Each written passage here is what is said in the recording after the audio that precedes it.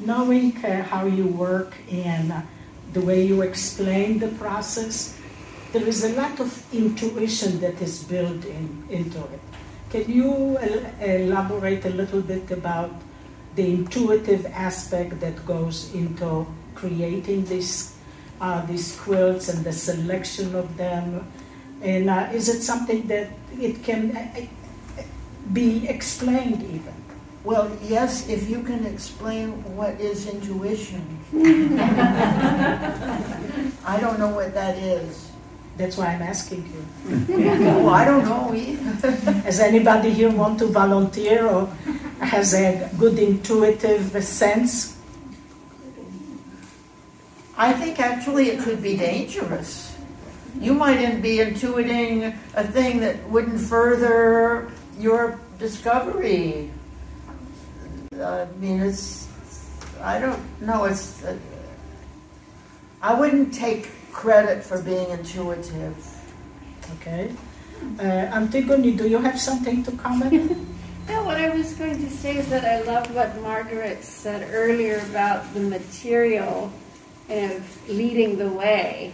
So in that sense, I think that is an expression. I mean, you were talking about it around improvisation, but it's also intuitive in the sense that you are not controlling it. You are allowing, you're creating space for what the material is telling you to. Well, that reminds me of my oft-repeated story. You can take a break if you've heard this a million times.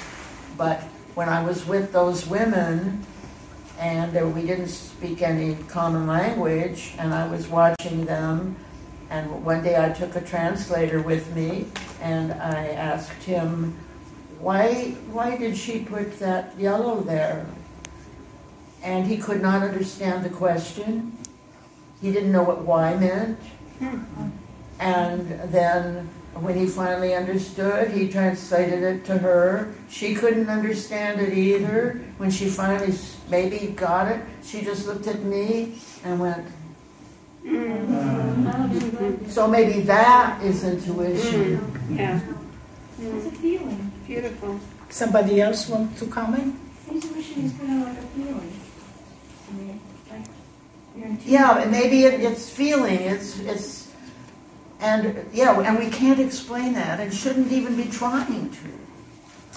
Well, many artists use intuition a lot, and they don't depend really on the rational. That's like where I'm coming from. Are these artists that you like or that you don't like?